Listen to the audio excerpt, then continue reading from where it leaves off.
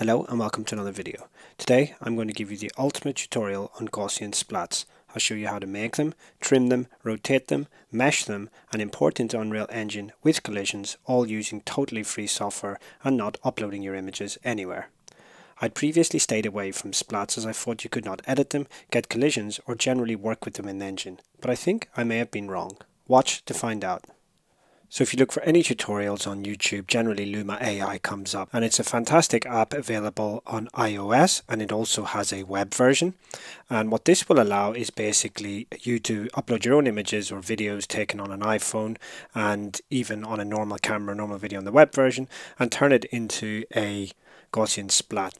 Here you can upload and view other people's. It's very, very easy to use, and it's very, very popular. And indeed, I believe the Gaussian splat side of it is free, and I have another video showing how you can bring it into Unreal Engine. A rival is Polycam, which also features Gaussian splatting and I believe is free to use as long as you have an account. It also has some great photogrammetry features that I'll go into another video. My biggest issue with Luma AI is this in the terms and conditions. And if you read that, that pretty much means that any content that you put up there belongs to Luma AI and they can copy it and promote it and use it to train other models and so forth. I'm going to show you a method that uses your own machine and you get to keep your own data and you have far more control over your splat. It's from this website and there's a great tutorial on YouTube linked here which tells you everything you need to know.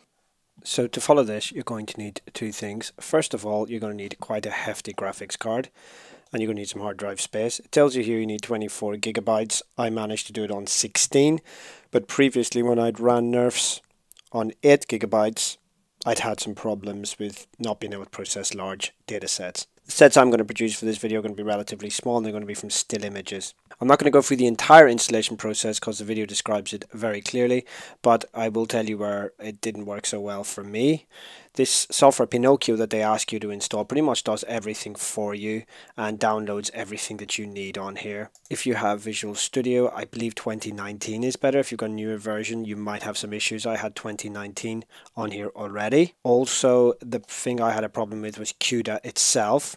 This, I think, tells you to download 11.6. I had to manually download it. I just downloaded it from here. 11.8 apparently. I could be wrong again. Somebody correct me, but this seemed to work for me. You're going to have to be familiar with the command prompt and typing commands in the command prompt and potentially changing directory, things like CD, dir, things like that. You can follow this tutorial and if you have any questions, you're more than welcome to ask me. They do have a Discord, however. Now the other place where you may have some errors could be with installing some of these Python libraries. If you familiarize yourself with pip install and you Google any errors you're getting, generally it will get the job done.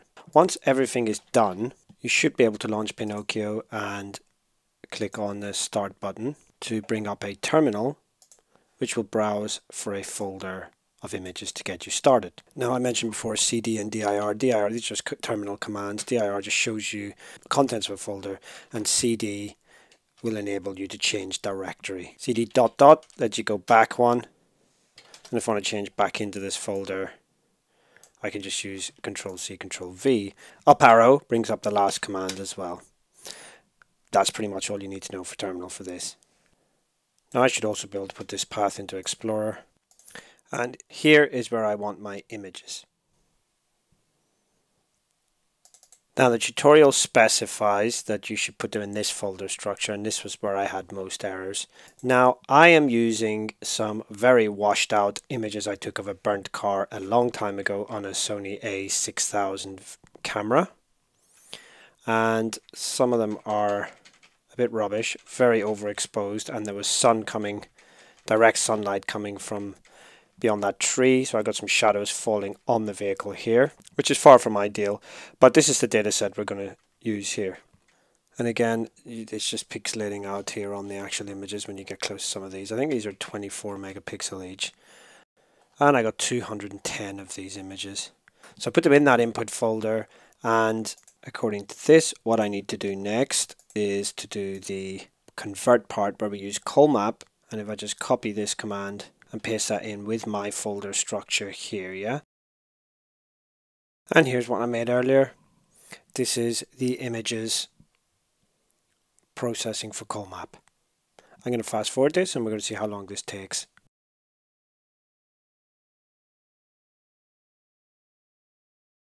So once that step is done, we can run the next command, which is this one here, to train the images. This is going to take a little longer, but I'll show you this now sped up.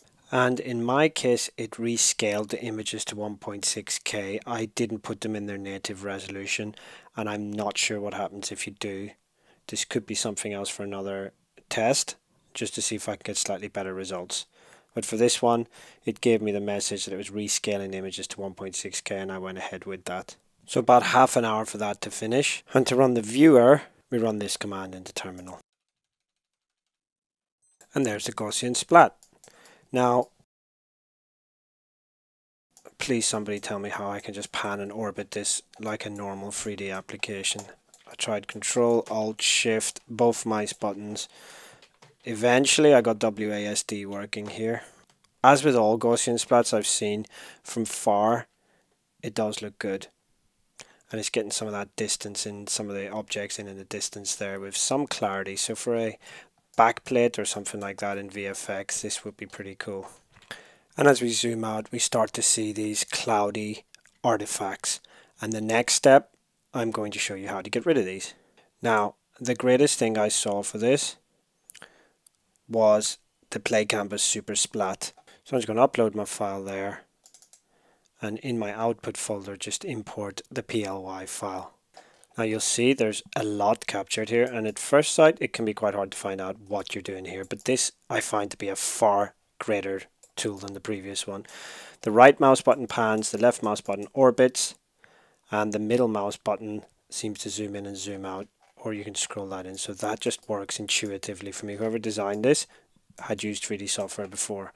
If I want to see this without the points, I can bring this splat size down, and very quickly I can see the area that I need to focus on here.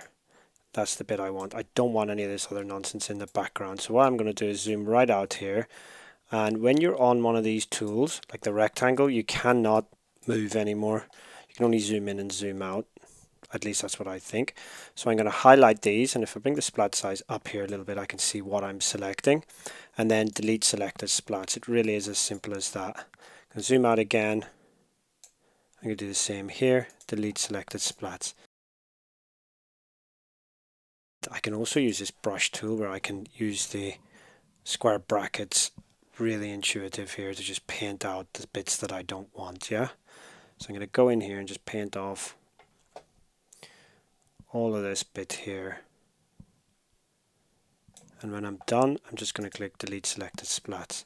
Click off of that and see what else we need to remove here. That's worked really well so far.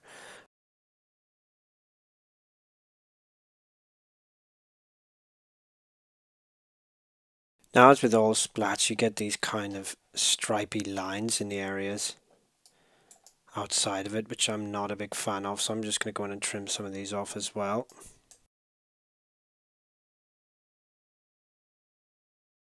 So when I'm done, I'm going to download a PLY file here. You can use a compressed PLY, and in fact PlayCanvas has got a file viewer where you can upload that, and it's, in my case, about 20 times smaller file that you can view it. But we are going to try and import into Unreal, and for that I'm just going to go with the PLY option and use this excellent plugin here, which will allow me to bring in my Gaussian Splat without paying any money on the marketplace. The documentation for this pretty much tells you how to get up and going, but you want to download the version for the version of Unreal you're using. So I'm using 5.3, so I just click the latest here and download it to 5.3 zip. Once that is done, we want to extract the contents of that and paste it into our plugins folder here. And when we start Unreal Engine, we just have to activate that plugin. I'll show you how to do that quickly. So we're going to plugins here and just search for XV3DS. Make sure this is on, restart your Unreal. And when you're back in again, you should have this X window here, which should just let you import the PLY.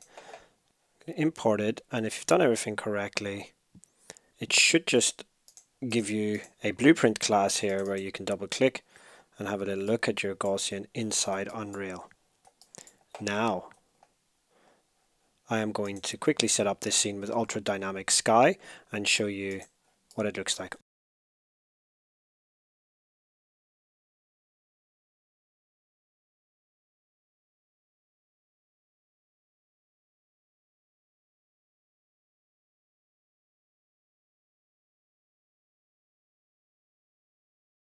So far I've only showed you the PlayCanvas Super-Splat tool, but how do we do a little bit more with our point cloud or our PLY?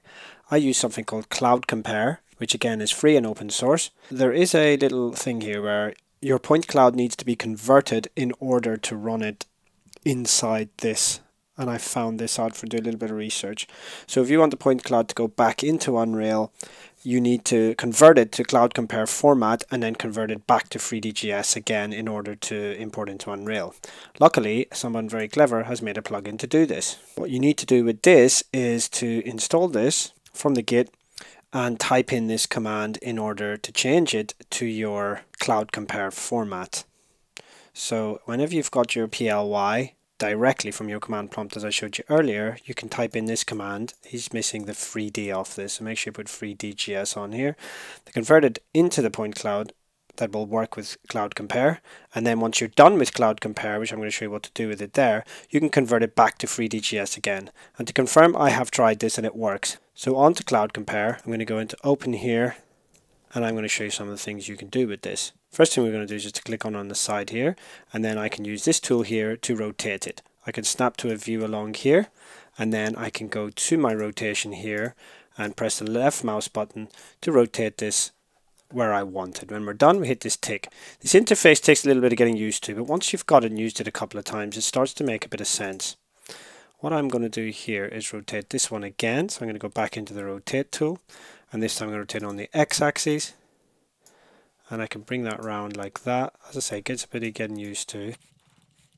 But what this will do is just have your point cloud hopefully flat on the floor, so you don't have to do this in Unreal or anything else afterwards. Final rotation, this time on the y-axis. I find it easiest just to rotate in 2D mode here. When we're done, we'll hit that tick. Right, now for some more editing. If I want to trim, I can use these scissors here, and I can make a rectangular selection along here. So I'm going to cut off this grass. I didn't do this before. When I've got that, I can click here to segment out, and then I can click delete to get rid of that. And there is another option. Let's push it into the top view here, where I can actually make a polygon selection here. And one thing you'll notice that this differs with the PlayCanvas one is that it shows you a lot more detail closer up. So I'm going to get rid of that, delete that, and then we are going to go back into just moving it with the left mouse button, panning with the right mouse button. And if we zoom in closer on this one, we can actually see some of these points that were a little bit harder to see on the PlayCanvas tool, and we can trim that out if we need to. Now I'm just going to revert to my model before the trimming and show you how to mesh this. The first thing I had to do for mine was go into edit normals and compute, because it wouldn't mesh if I didn't do this. Somebody else might know this software better than me. I'm really just starting to use this, so if you do, let me know in the comments. The next thing to make it into a mesh is I go into plugins, press on recon, and you can play around with this octree depth here. Maybe choose 9 instead. Let's see how that looks. Still 430,000 verts, but that will do for this. And you can probably do mesh decimation, reduce the number of polys and stuff in here, but as I'm just starting to use this, I'm just going to export this out and bring it into Blender. Now STL worked best for me. This is not a common format. There is FBX options, but I found when I export as FBX it didn't keep the position, and that's quite important for me. So I'm just going to import it into my favorite 3D modeler Blender. Key thing here is to make sure you're not doing any rotations or anything like that. The only thing I want to do here is some trimming. You don't even have to do that, depends on your model, but I just want my collision to be the body of this car. So I'm just going to trim away these points. You can watch my previous videos to see how to do this. When I'm done with that, I am just going to go into my modifiers here and just put a decimate on that. Very low poly is what I'm aiming for. That's just about right there. I'll apply that. Now one thing you may want to do just quickly before we export this is just to check the face orientation. If you're having any problems in Unreal with the collision or with it just showing as invisible, just click on this button here and go to face orientation. If it's red, it means the faces are inverted. So I'm just going to go into edit mode, select all the faces, F3, and just type in recalculate outside and that'll make everything blue again. That's what you want when you're exporting. So I'm just going to go ahead and export this in FBX now and import this back into Unreal Engine. Now what I want to do to set that collision is I want to click on my Gaussian, and then when I go into the blueprint here, I want to go into components in the top left hand corner and add a static mesh. And to that static mesh over here, I want to assign that file I've brought from Blender. Now first I'm just going to double click on this and just check everything is okay, and then assign a collision. To do this, I can go down here and choose use complex collision here and then save.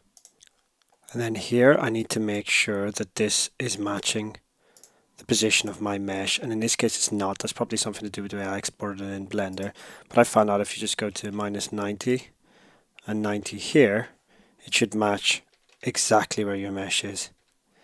Last thing I want to do is just hide this so it's not visible, because we only want to use it as a collision. So I'm going to go into visible and just turn that off. I'll compile this, and then I'm just going to drop in a first person character quickly.